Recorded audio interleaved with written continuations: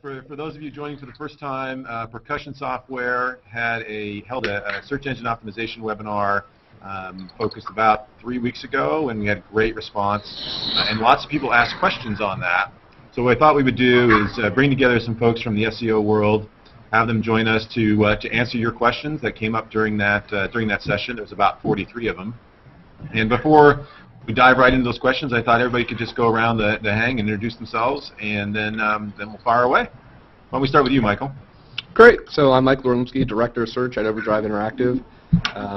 Look forward to seeing what kind of questions we have and go from there. Great. And what's on the whiteboard behind you, Michael? I'm actually at client offsite right now, so right behind me is just some code that we were talking about earlier today. Fantastic. Well, we can't read it, so that's good. Well, that's good. That's really good then. All right. All right. Okay, I'm Russ Ain. I'm the SEO supervisor for Overdrive. I've been with Overdrive for about 3 years, and I'm also looking forward to hanging out with Google Plus and Percussion. Great. Stephen? I'm Stephen Konar. I'm a senior SEO analyst at Overdrive, and this seems like it's going to be a ton of fun. All right. Good stuff. So what I did thanks for that. So what I did is I went through and I looked at the various questions that were asked, and there were 43 of them. 43 people asked questions, and I tried to group them into 4 categories so that rather than trying to answer each one individually, that'd get a little tedious because a lot of them cover the same ground.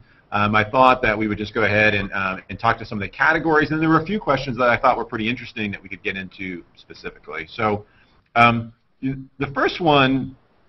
We talked a lot about in our webinar about the freshness update, the caffeine update, and the impact on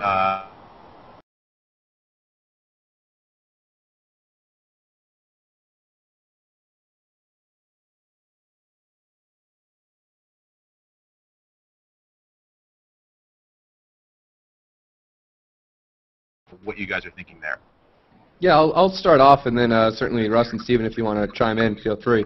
So really, it's it's the volume of content. So if it's a small amount, it always seems like a daunting task to go back through your site and update things and make them more SEO compliant. And it's really looking at when we work with a client, it's looking at the overall value to the site, but also to the business as a whole, and you kind of have to determine and sort of weigh those pros and cons to make sure that you're meeting the business value.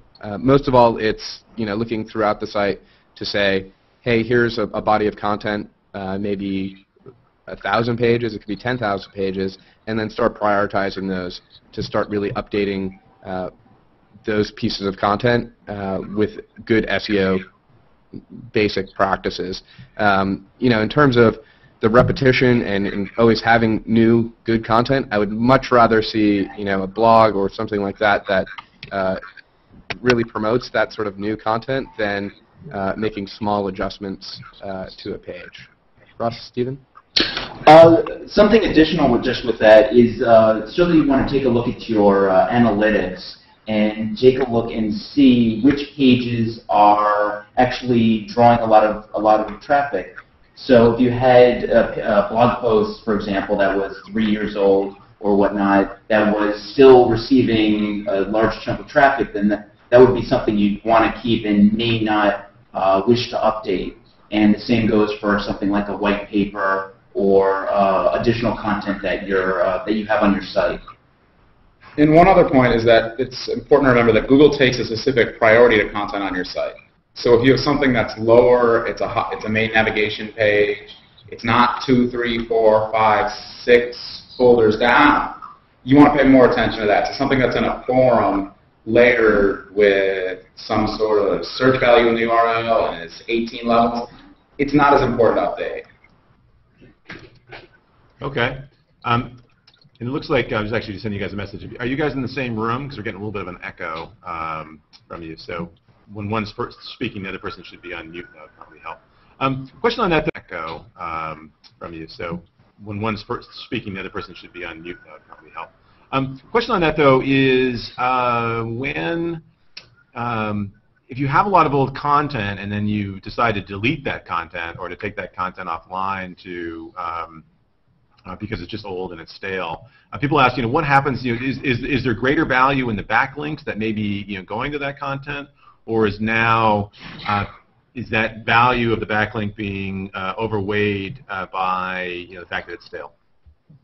I mean, I would look at in terms of to what Russ was alluding to, which is really saying, look at your analytics. If you're just going to clean house based on its old content, you may want to see if it's actually driving you traffic and making sure that you're thinking about sort of this preservation strategy of your content that is doing well for you. If it's not doing anything for you, and there isn't a lot of backlinks to it, then no harm, no foul. But it comes down to creating a prioritization and sort of preservation strategy to make sure that you're not killing your traffic of your site.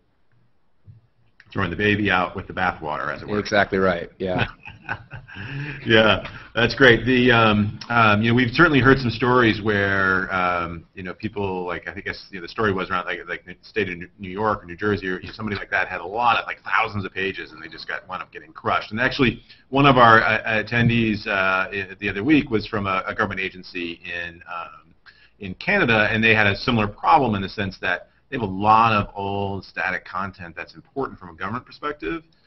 They really can't take it down, but they're worried that Google's going to start penalizing them for that. Yeah, I mean it comes down to the business value will always trump whatever Google's rule is, and you just need to make sure that that's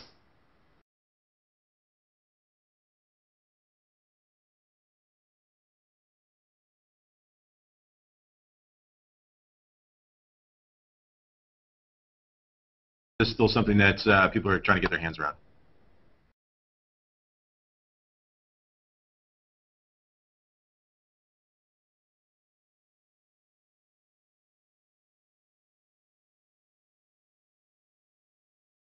So I would say a good 3 weeks ago it was a hot topic conversation for us and our clients, and it's still still working through what's going on there. And really for us, as Overdrive, we're a content-centric organization, so it's really about creating good content and making sure that we're following sort of best practices. So we really haven't seen any adverse effects just because we've sort of always gone with this content-centric approach. But we've certainly heard of a few nasty little things, such as the state of New Jersey, I think it was. Yeah. Somebody mentioned that they were, well, I guess it relates to the keyword, that they lost about 20% of their traffic. So, all right. So one of the other areas that came up quite a bit was around around tagging, and this is specifically around both freshness, but also around keyword structures. And early days of SEO was all about the meta tags around keyword and title and description. I mean, what's your take? Do they matter anymore, or are they more just for the clarity of the user experience? What do you guys think? In terms of the meta tags, certainly title tags are still a big factor. I mean, you only have about 65 characters in there, so certainly there's still a lot of value in incorporating keywords as well as incorporating your brand within the title tag. And then the description tag certainly does play a factor with regards to keyword usage, but it's also, more importantly, the engines generally pull that into the search results. So you want to have kind of a strong marketing message similar to a PPC ad, so that people are more apt to click on your search result. If you don't have a meta description, or you have a meta description that isn't very relevant, the engines are going to pull just random text.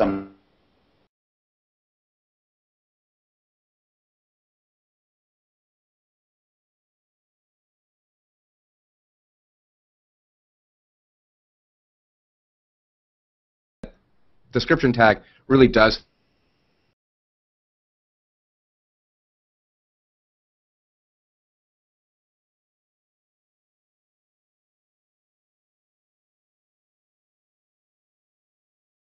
you can really embed into that, relevant to the page.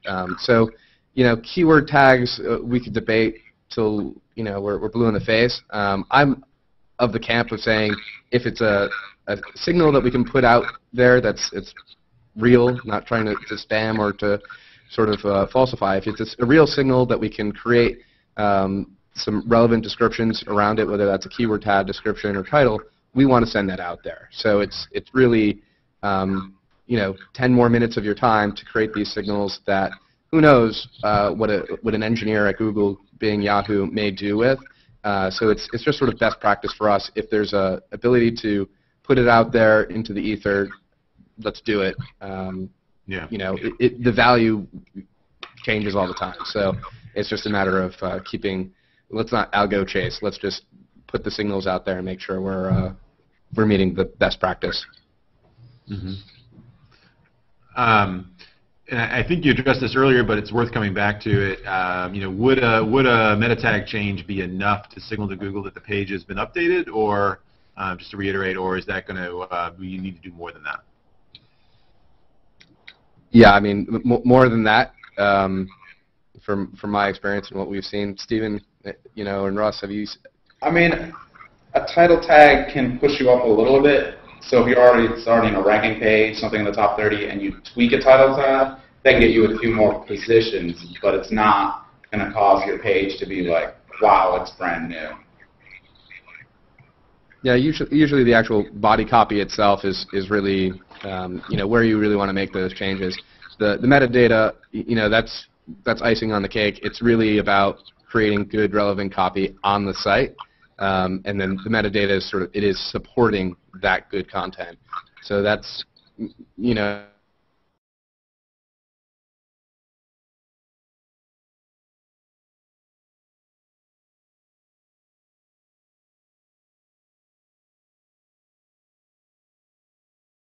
what are the keys?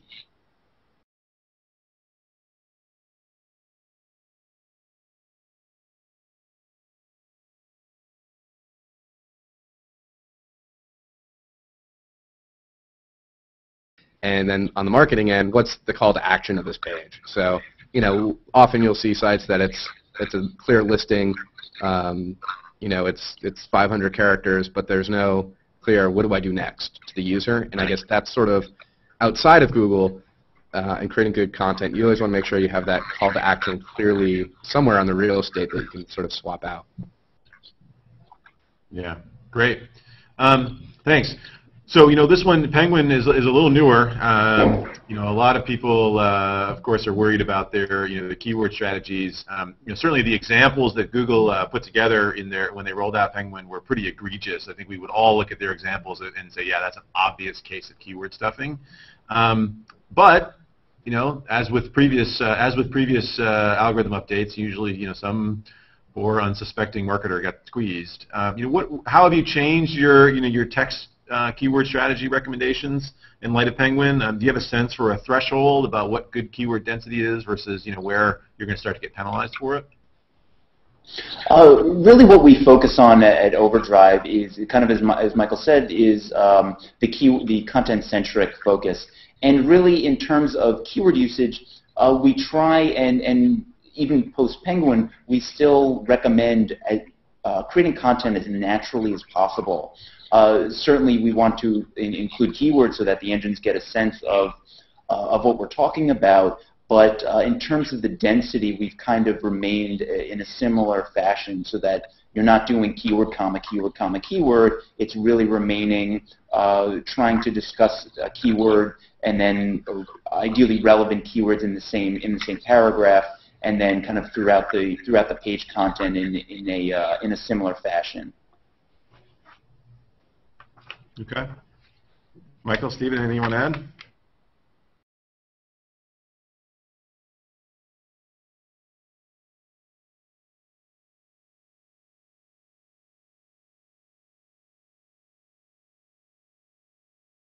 Which is, you do a 400 keyword estimate.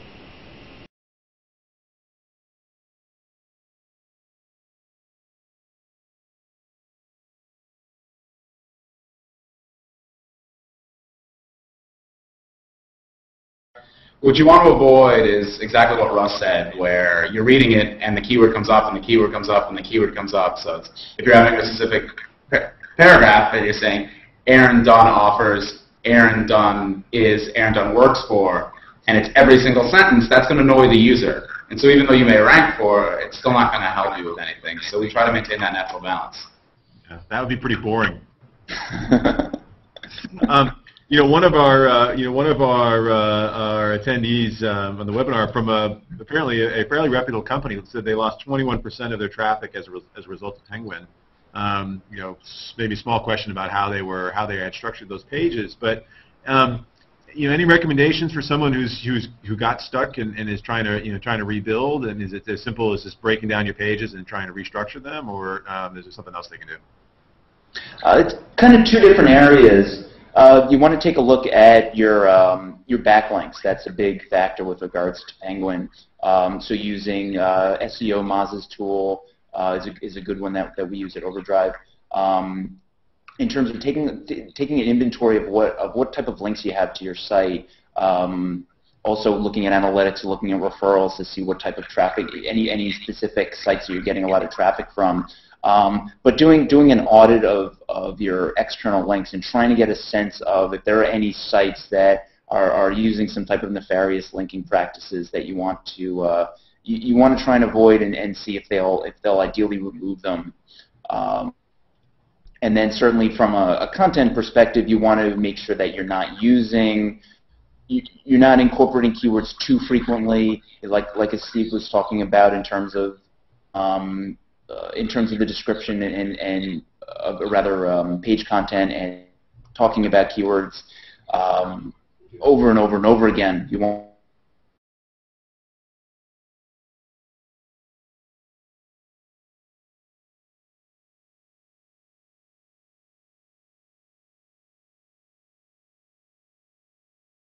page, middle 50, bottom 25. You alluded to it, but is it more just, again, write good content that's natural, or is it is there still a strategy around where those keywords appear in the page? Well, you still want to use them throughout the page. If you have 5, there's still a strategy around where those keywords appear in the page. Well, you still want to use them throughout the page. If you have 5 paragraphs and use it at the top and use it at the end, then the entire media of your page has no reference to the keyword.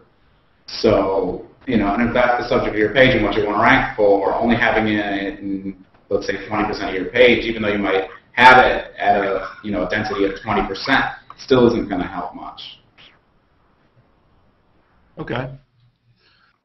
As always, write good content. Everything falls from there.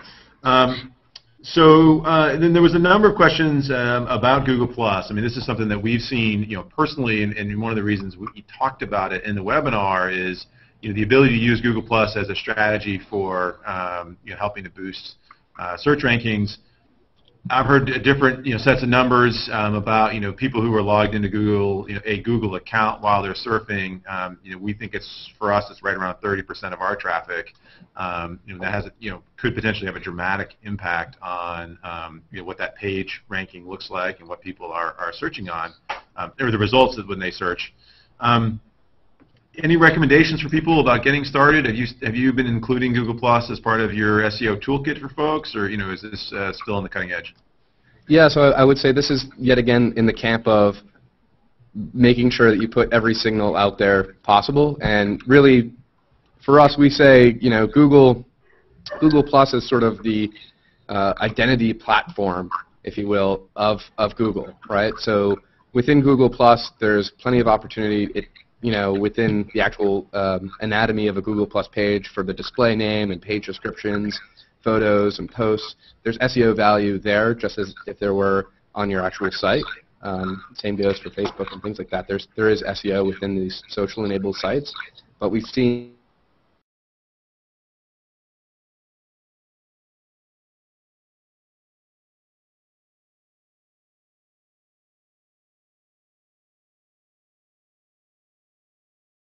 Google+ on your site. It plays into mobile, it plays into video, it plays into display. If you're doing a display campaign on AdWords, you can enable Google+. So it's really sort of this way of identifying your company within Google, and you can verify your page, and it really does help. I can't say that it isn't still cutting edge. I think July will be the official 1-year anniversary. Amazing. And we, I mean, as marketers, we always have this debate of, well, why should it be on Google+? Why not, right? I mean, Google's the #1 search engine around the world. Why wouldn't you want to put those signals out there? So it's definitely virgin territory because people have this really negative stigma. But you need to start thinking about how do you create this identity platform throughout Google+ and throughout Google. Yeah. Do you have any examples of people who've done that? I mean, certainly there's our own clients. I won't name them on this webinar because I haven't asked for permission, but we have done a few webinars about the social impact of Google, and certainly if you go to our webinar page, you can see some of the case studies of that. And that would be, plug the URL. You can do it, Michael. overdrv.com/webinar. There you go. Good stuff. You know, what in terms of you know, this era of personalized search, though, you know, we're looking out a little bit, but it's probably not that far away. You know, what do you think about the nature of, you know, my search results are going to be different than your search results? How is that going to change for you? How's that going to change your recommendations for people? Yeah, I mean that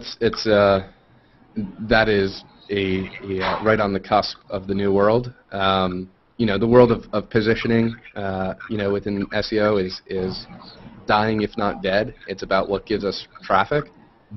So it's still what gives us traffic, and you know, if you really think of Google Plus as that identity platform, well, you have these advocates who can build circles. How do you engage with those people in the circles? So then you do get a higher listings throughout that circle. So it's, you know, there's new and different strategies out there that are with those users. So it does have that secondary effect. But there's no one great tactic I can speak to today. Well, we'll all figure it out as we go, I guess, right? But you did say something interesting. I like that phrase. It's about traffic, not position. You want to make that a key takeaway, or was that? I mean, I think that has been, you know, the last 2 years, maybe 3 years, a big push. We've talked about the semantic web for, I don't know, 5 to 7 years, right? For a very long time. There's a great TED talk of the filter bubbles, and there's been a lot of research and talk about this idea of customized search, and you can experience it yourself if you're, you know, at the Percussion software offices, what you search there, and that IP starts to get a different result. It's very minimal.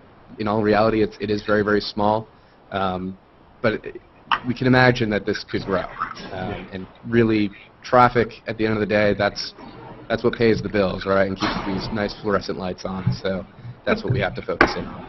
It looks great. So, you know, what about the impact of secure search and in not having, you know, full data on traffic? Like I said, for us, it's about 30% of our organic traffic is hidden. You know, I don't know what numbers you guys have seen in your clients. I'm interested to know kind of how the ratios have broken out, and how does that impact strategy? Yeah, you don't have that data. Ultimately, it's the bigger umbrella of security that is coming down through every program, whether that's PPC or SEO. It is about user security, and you know it's going to play into how we make decisions. And the good thing is my competitors and my clients' competitors have the same disadvantage, so it's even field in that sense. But you can.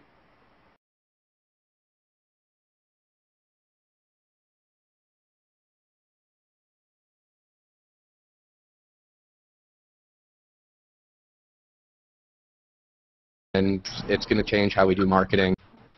Fun times. Yeah, we'll see, you know. Well, I'd like to shift gears a little bit and dig into a couple of specific questions that people asked. Hopefully they're on with us today, and we'll be glad to hear their question asked.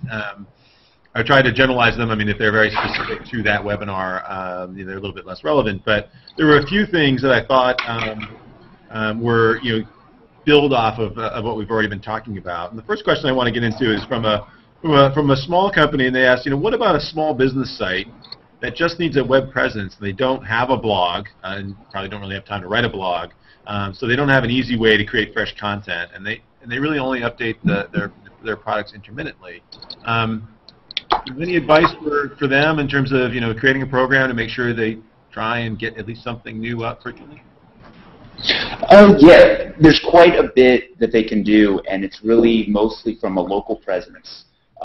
So establishing a Google Places account and making sure that it has a great description, all the data is accurate, you have pictures, and then building on that, you want to get your reviews in. So incorporating Yelp, incorporating City Search, insider pages, and making sure your profiles there are relatively strong. And then encouraging your not only your current clients, but then also past clients, trying to get them to work on the testimonials, because I mean that a lot of these factors are really what the Google local algorithm is looking at in terms of ranking. If it's a plumber, if it's a pizza shop, I mean generally they're going to be focused on specific areas. So you want to make sure that you're when someone is searching for a Boston pizza, that ideally you're within that Google Maps presence, and your Places account is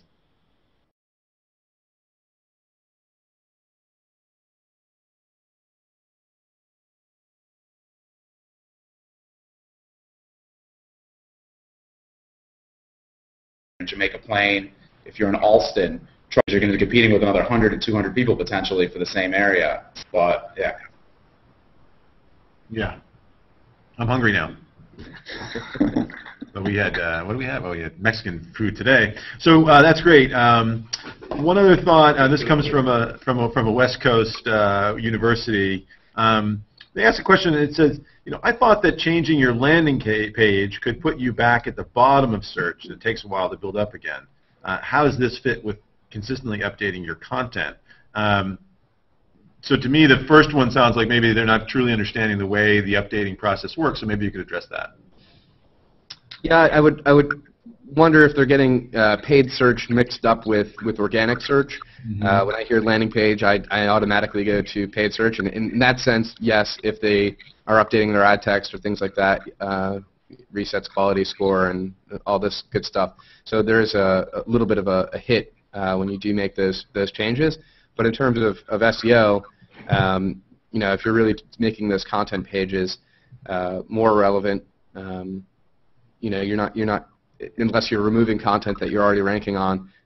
It's not going to be that same sort of I'm on tomorrow, gone tomorrow. Yeah, good.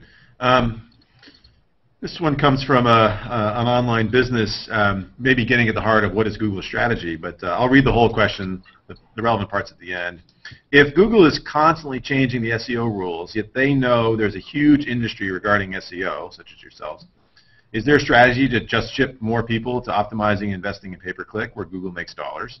But really the question is, why should somebody invest more in search engine optimization versus pay-per-click if the SEO rules are changing all the time? Yeah, I mean, certainly I thank Google every day for the 1,000 changes they make a year, because it keeps the industry fresh, and no one person knows everything. There's lots of gurus and whatnot, but really no one knows everything. And tomorrow, what I know may be non-existent, which is those dollars. So unfortunately, with paid search, let's say I have $10,000. The second that we hit that $10,000 cap, you're gone off of Google. So it's really a solid investment for the long term. For our programs, we work with clients for a year, and that's our minimum. It's to say, for a year, let's work on building an organic strategy. Paid search, it's tomorrow will be on. So it's really, I can't say what the motivations of Google may be. Obviously, they're a for-profit company and doing pretty well. So, yeah, Matt Cutts, he's the spokesperson of Google for SEO. If people aren't familiar with Matt, go check him out. He's fantastic. There is some support to the SEO world, but they're not here to help us game the system. And we're not, as Overdrive, not really gaming the system. We're providing relevant content based on their recommendations. And yeah, that's the long-term strategy. SEO is going to work for you. Short-term, PPC is a way to go. Mm-hmm. Mm-hmm. Great. And I don't know if you've met Matt in person, but he's very tall. Really? I wouldn't get that from his videos. Me neither. I believe I believe he's about 6'7", and I think wow. he played basketball at Duke for a little while too. But very interesting. So next question comes from an online business. If you have a product on your e-commerce site that is a mainstay product, but the specs don't change from season to season, how do you keep the content fresh? Is it just adding relevant copy, rewrite the specs and descriptions? And then also a second part of that is our customer reviews contained within the site, are they also weighed for SEO? With regards to the reviews, then if it's static content on the page, so if you essentially just take a look at the source code and you're able to see the content on the page, then yeah, that would be incorporated, and that would be probably one way to make sure that you're continually staying fresh with that page's content. Mm-hmm. And then certainly you can probably add your own 2 cents every here and then in terms of what's your own 2 cents every here and then in terms of what's going on with that product. Maybe there's a new feature that they added, there's a new update to it, possibly incorporating reviews, maybe testimonials from other sites that talk about the product and quoting those within the product content. So there are a few different ways that you can do that, and then certainly from an external linking, you can blog about it and reference the content there within your current site content. Yeah. Are people doing microsites anymore, or did that get trashed with Panda? Around particular products.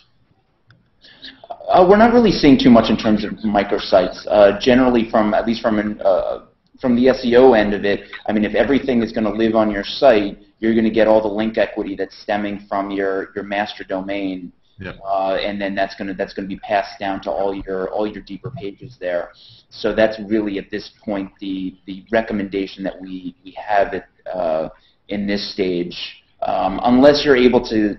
You have a product that's got this ridiculously excellent credibility mostly from a link perspective, and you're getting all these external links. You could potentially get some really strong relevancy from a search engine perspective, but then you're disassociating yourself with your main brand in that regard. So in most situations, we're recommending everything stemming off the main domain and avoiding the microsite.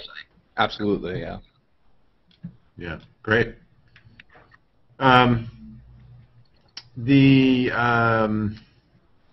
Okay, switching gears back to Google Plus, because it seems like a hot topic of the day.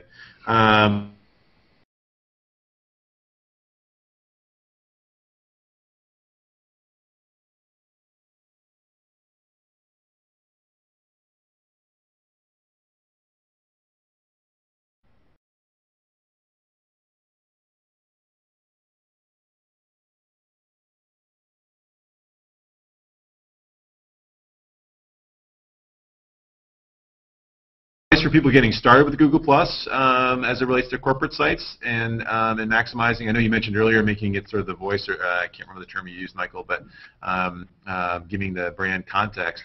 Any pointers or thoughts as it relates to the search engine, or just getting started in Google Plus? I mean, it's really in terms of getting on Google Plus. I would say the best way is to really look at sort of the anatomy of the page, making sure that you're thinking of a good display name. The page description and the display name show in the search engine result page. So it's really getting down to that nitty-gritty of what keywords do we want to optimize on for the entire site, and making sure that they are played into Google Plus. the debate between Facebook and Google Plus, you should be on both. You should have an editorial calendar, for both of these in terms of creating fresh content. In a lot of ways, I think it's a lot easier for people to get on to Google Plus and to Facebook to create these content versus creating a blog or something like that, just because there's a lot more engagement, and with that engagement comes the opportunity to have people +1 and and those will influence whether it's on Google or on Bing's new social search. That starts to influence the result page. So it's really an important sort of long-term strategy to create that editorial calendar and to think, how do you start connecting with users? I mean, it can be, if you go to our page, Google Plus or Facebook page, yes, we have very Overdrive marketing heavy, but we also have humorous things on Friday. It's a mixed bag, and really that's hopefully what people want to connect with, and you get some great data out of what people really engage with versus what they don't engage with. So it's really create that page and think of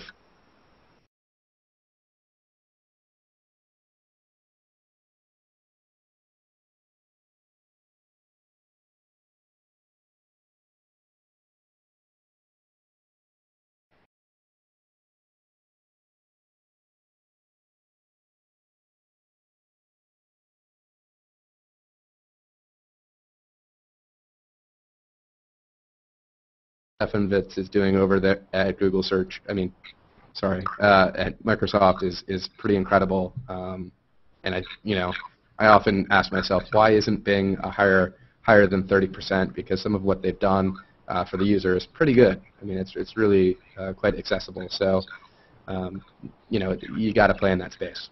Yeah, I want to come back to the Bing thing, and I was sort of saving that for the end. But we did have a question actually from today while we're talking here, so I thought we'd go ahead and address that in the moment because it ties off what you were just talking about, Michael. So the question was, if I can paraphrase, is what's a good way for a brand really to get started once they're started on Google Plus, getting people to to join their page, to I guess it's follow is the right term, the page.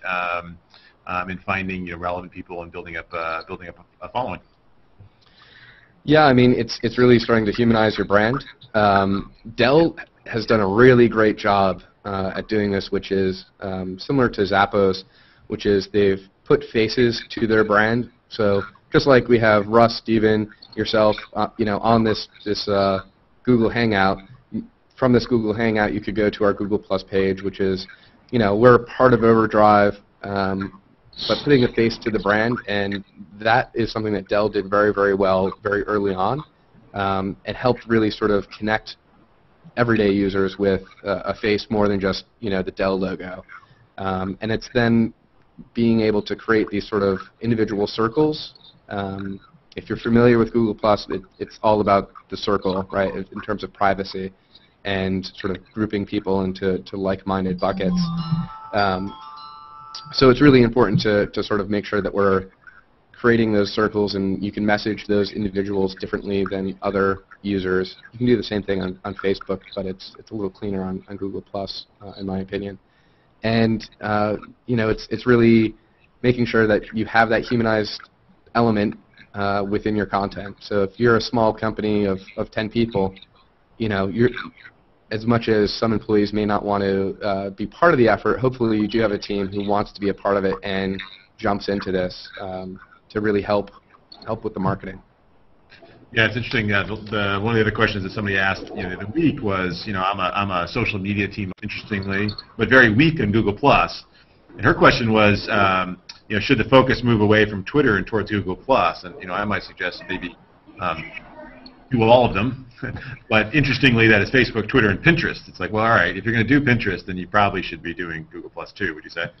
Yeah, I would. I mean, you look at the demographics of all of those sites, and they vary greatly. I mean, Pinterest skews female, heavy female usage, and maybe that works for her brand. Google Plus, on the other hand, not a lot of females on Google Plus, so it all depends on what her initiative is. And I would say in terms of SEO value and long-term strategy, yeah, she should be there.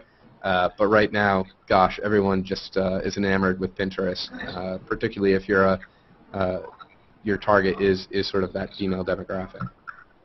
Something I just want to add with that is to take a look at your analytics data and see what's driving traffic at this point.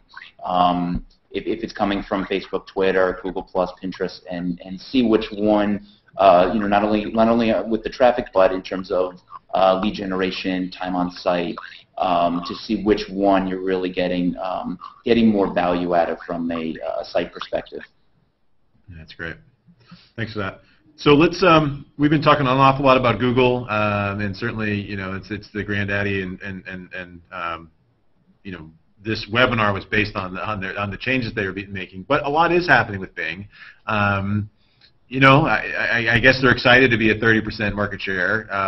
It creeps up a little bit. But what, you mentioned the Facebook thing. What should marketers and SEO marketers be thinking about as it relates to Bing and to a lesser extent Yahoo?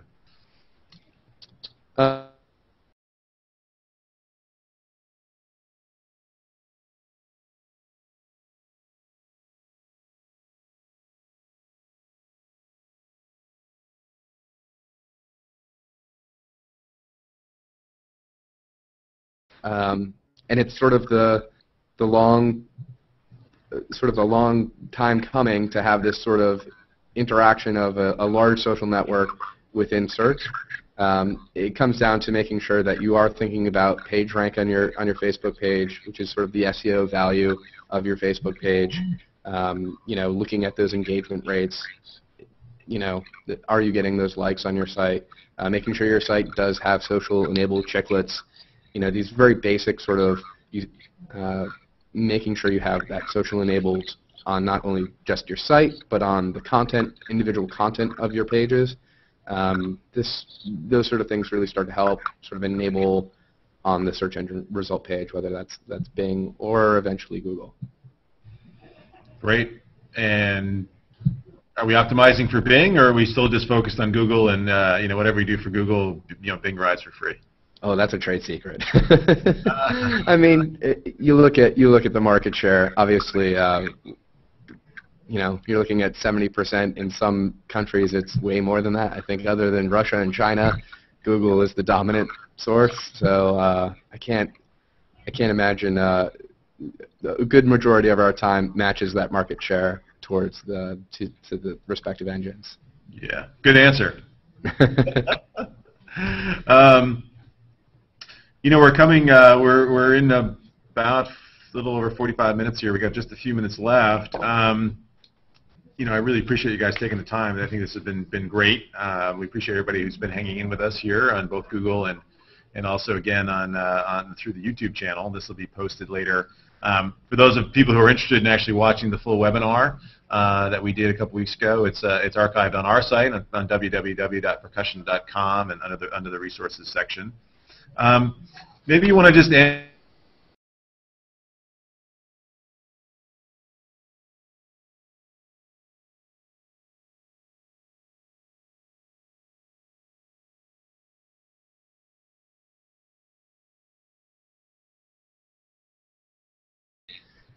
Look at your pages that are driving you traffic, and then look at the pages that aren't driving you traffic, and try to figure out ways to.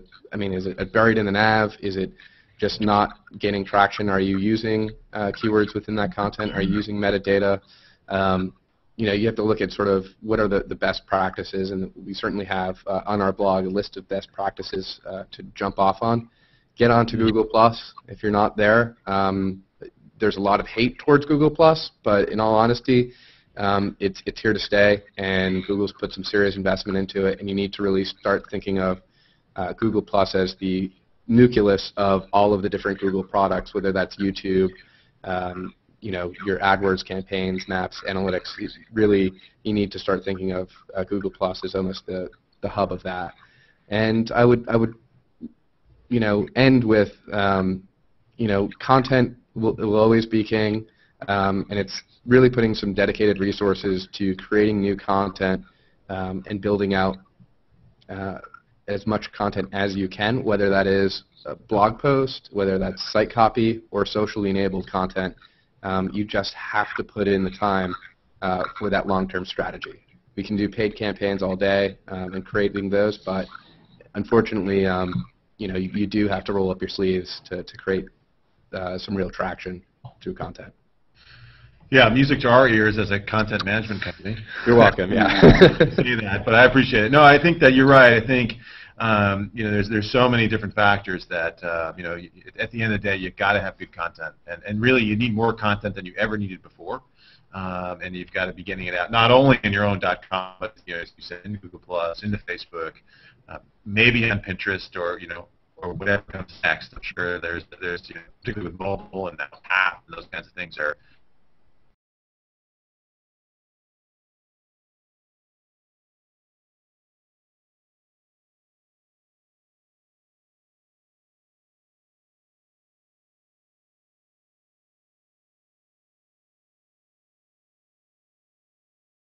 Like we're talking about today in terms of that social impact. Yeah, and kind of two things. Just two things I'd like to add is establish a Webmaster Tools account through Google. That's how Google actually contacted people from following the Penguin update in case the sites were pulled or penalized. That's their method of contacting. And then also there's a great number of tools within the Webmaster Tools interface that Google provides in terms of external links, broken links, malware, impressions that your organic results are getting. That's definitely something to take a look at. And second thing, don't buy links. That's the big thing that Penguin penalized people. So whenever it's going to happen, it's very easy to do, but it's something you want to avoid as much as possible. Get them as naturally as you possibly can. Yeah, that's great advice. It seems easy, just like buying Twitter followers is the avant-garde of not so long ago. But yeah, that's great. That's great advice. I think one of the changes that everybody noticed potentially because of the way Google did it, but the downstream impact is yet to be determined, is the consolidation of the Google account, right? So you used to log into Gmail, and then you used to log into Google Plus and YouTube, and your Google Analytics account. Now it's one. So you could be logged into YouTube, but you're still because it's all one account now. Your behaviors that you've ascribed to your Google account now are in effect. So if you're hiding your search or you're getting access to and if you're a company, you need to really make sure that you have created that one email that goes across all of these different products, and you're not using a hodgepodge, because really Google does identify based on email. If you've ever tried to connect an AdWords campaign with an analytics campaign,